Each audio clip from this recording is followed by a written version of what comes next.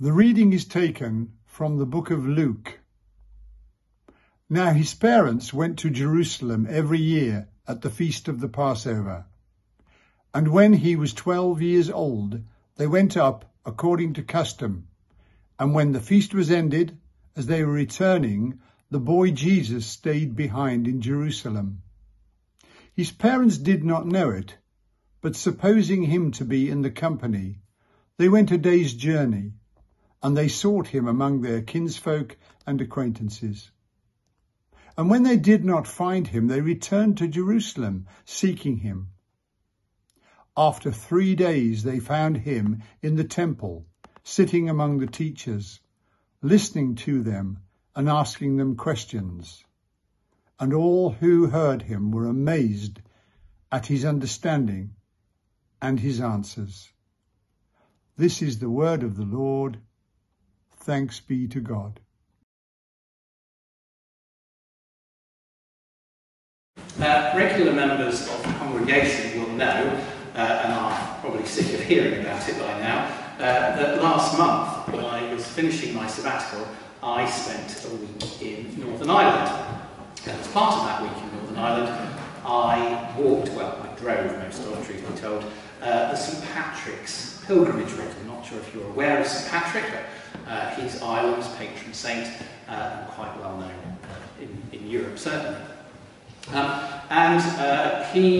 Most of his mission was in Ireland and in the north particularly, and his pilgrimage route goes from Armagh, which was the city where he was based for much of his mission, and where St Patrick's Cathedral is the centre of the Church of Ireland there. It finishes still in Northern Ireland, near the coast, where his tomb is at a place called Downpatrick, and that was the route I travelled.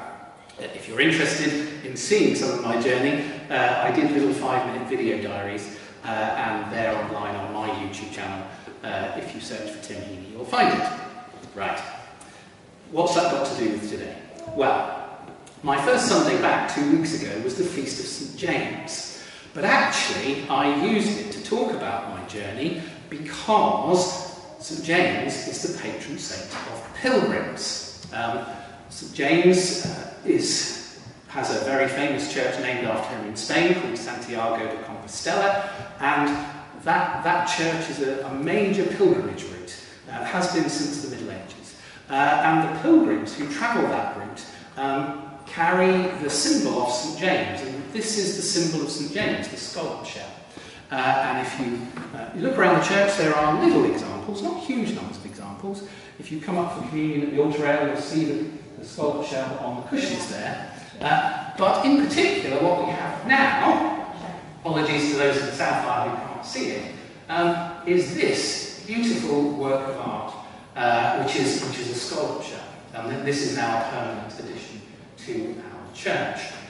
So St James is the patron saint of pilgrims. The scallop shell is his symbol, but it has become the symbol of all pilgrims. Whether you're doing the St Patrick's pilgrimage or the Santiago or whatever, this is now the symbol of pilgrims. So it was appropriate to talk about pilgrimage my first Sunday back on the Feast of St James. But I'm going to continue to talk about that theme a little bit today. But in terms of the pilgrimage of life, there's a sense in which our life journey is a pilgrimage. This was the theme I preached on 2 weeks ago. You can also watch that sermon online on our church YouTube channel. And I'm going to pick up that up today, but I'm going to particularly talk today about the role that the church plays in our pilgrimage journey, because little Stephanie is going to be baptised today, and she's going to become a member of the church. And what I'm going to do today, which we don't do very often, is actually I'm going to use this scallop shell. So when I baptise her, in the name of the Father, the Son, and the Holy Spirit, I will use this just to show that she is beginning her pilgrimage of faith. She becomes a member of the church today, and she begins her pilgrim journey. In Rod's reading, we heard him talk about how it was the custom of Jesus' family at the Feast of the Passover every year to travel to Jerusalem, to go to the temple to celebrate the Feast of the Passover. And for many of us, its special festivals are probably the main times that we come to church. We come to church Mika and Benjamin, can you think of any special festivals where we might, what time of year, something special where we might come to church? Christmas. Christmas. Brilliant. Well done, Mika. Christmas and Easter. Prime festivals for Christians at a time when even people who don't normally come to church will come to church. So there are certain seasons and certain times of year where people come to the church to celebrate. But there are other things we come to church to celebrate throughout the journey of life. Right at the very start of our life, little Stephanie is coming to church to be baptised. We're celebrating her life today. We're saying thank you to God for her. There's a sense in which we're particularly thankful to Stephanie, aren't we, Heaney? There's a special reason why you've come to this church today, and maybe I'll ask you to share that later on. So we'll be giving thanks for Steffi, but we're also baptising her. But then, of course, people come to church for their weddings. We had a wedding here yesterday. You'll see the flowers on the door there. And then maybe after you're married, you come back to have your children baptised, as you have. And then, of course, sadly, people come back at the end of their lives. They come back for their funerals. People come here, and we've got a very well-known person at the village whose funeral Thanksgiving service is going to be here soon, Charlie Hunt. So throughout our lives, we come to church for special occasions, we come to church to celebrate, we come at sad times, we come at happy times. Baptism, traditionally, is the beginning of that journey. Of course, you can be baptised as an adult at any age of your life, but often you come right at the start of your journey as a child. In a little while, we'll be making our way to the back of the church, where the font is, to baptise Steffi. And there's a reason that the font is at the back of the church. It's by the door. It's near where we come into the church. Symbolically, baptism is the way you enter to the church, so the font is by the door to the church, so that's the way that we enter. In the very first video of my journey to Northern Ireland, I talked about what is it that makes us human? What is it that makes us who we are? And I said that essentially it's mind, body and spirit. That's what makes a human being. Those three things together, mind, body and spirit. And it's your bodies, every body I see before me looks different, but also your mind, your experiences, your knowledge, your relationships, that's part of who you are as well. But also as Christians, in fact all people of faith, we believe that you have a spirit as well. The Spirit of God is within you. I think it's within everybody, even those who aren't baptised, because we're all created in God's image. God made all of us in his way. So there is the Spirit of God in all of us, but for us to be fully human, we need to fire up that spirit as much as we can. I use the example of a phone. A phone is obviously physical. It has a body. It also has data and memories and programs within it. Okay, and you need both. You can't have a mind without a body, and a body without a mind isn't really alive. But also within this, there is a light. There is a light in here, and there is a light in each one of us. We said, the light of Christ coming into Steffi. But without power, that light doesn't stay bright. And so we need to plug into something to energize us and to fill us. And of course, that energy comes from God. We plug into God. So that's why people here don't just come to church at Christmas and Easter and weddings and baptisms and funerals. Many of the people here come every week. Some of us more than once a week. And they do that to connect with God, to have the light within them, the power of God to light that spirit within them. And we need to exercise our bodies, we need to exercise our minds, but we have to strengthen our spirits as well. And coming to church is one of the key ways of doing this. Coming to church, singing hymns, hearing talks, and in particular receiving communion as well, and I'll say a little bit more about that. And of course, one of the key ways to connect with God is through prayer. We talk to God and we listen to God, and that's how we keep this light bright. So doing the St Patrick's Pilgrimage route wasn't the only thing I did in my week in Northern Ireland. I did various things. One of the things I did was I tried to track down my family roots. My surname, Heaney, is an Irish surname, and my family, over 100 years ago, came from Northern Ireland over to the UK. I just started to talk about the importance of communion, and I took communion twice while I was away.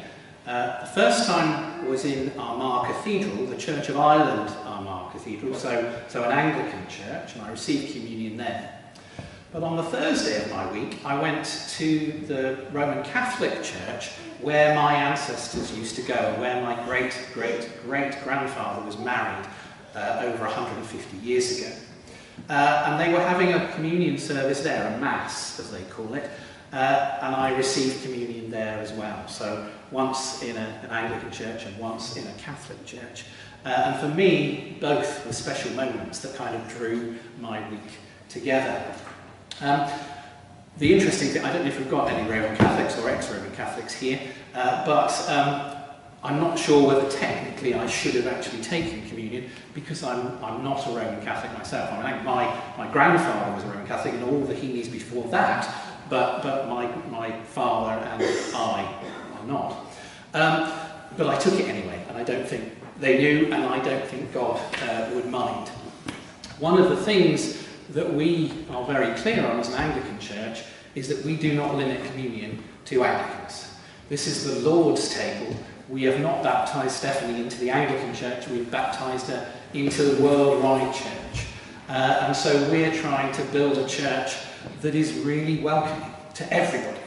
And so when we take communion in a little while, if you're baptised, whether you were baptised Methodist, Baptist, Orthodox, Roman Catholic, whatever, if you were baptised in the name of the Father, the Son and the Holy Spirit, you are very, very welcome to come up and receive both the bread and the wine, or just the bread if that's your tradition.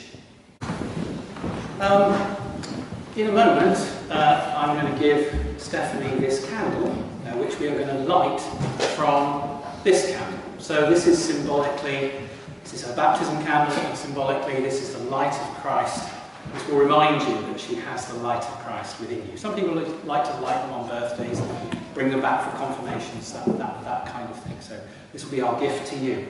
I didn't mean to sound critical of the Catholic Church earlier on, I'm not, but I do think it's a shame that they aren't more open and welcoming when they're giving communion. And I talked about how we are aiming to be fully welcoming. But one thing I do quite like is the way that they call Holy Communion the Mass. I don't know if you know why they call it the Mass. It's from the Latin that they say at the end of, when they used to do it in Latin, at the end of the service, they would say, ite missa est. Go. You are sent. You are dismissed. Go. Okay? So missa, dismissal, comes from that. But it's more about, it's not just ending the service, it's actually about sending out. And I want to be clear that whilst it's really important to come to church, to have your batteries charged up, to have that light within you fired up, this isn't what it's all about. What it's all about is what happens out there. We come in through that door, through baptism. We process through the church. We receive God's holy gifts. The east end of the church where the sun rises. And then at the end of the service, we go out again into the world and we take the light of Christ with us. Now, that's not to say that God is only in the church and we take him out into the world, to a God-forsaken world. God is just as much out in the world as here, but people often don't see him. People don't often recognise the hand of God at work in their lives. And sometimes it's up to us to take that light within us outside and shine it into those dark places. So when I give you Stephanie's candle now, yes, it symbolises the light of Christ in her. But as we walk toward, we won't go out, we'll walk, but as we walk back towards the door, carrying that light, it symbolises that we are supposed to go out, missa est, go out into the world and take that light with us and be a light to the world. That's part of our pilgrimage and part of our journey as well.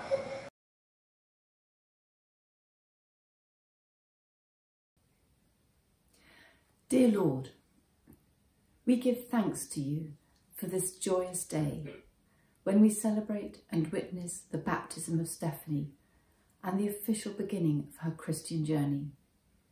We pray that she and her family and godparents will continue to know your love, trust and grace through their lives, and feel your comfort and guidance as they face the challenges which life will bring. Lord, in your mercy, hear our prayer. This morning we also pray for the life of Charlie Hunt, for peace and eternal rest in your arms. We pray for all his family and all their wider friends. May they know your comfort and that you, Lord, are with them in their loss. Lord, in your mercy, hear our prayer. We pray for all those youngsters who are anxiously awaiting their A-level and GCSE results. In particular, we pray for those for whom the results will bring stress, disappointment, and a time of difficult decisions at this junction in their young lives. May they be supported, encouraged, and loved. Lord, in your mercy, hear our prayer.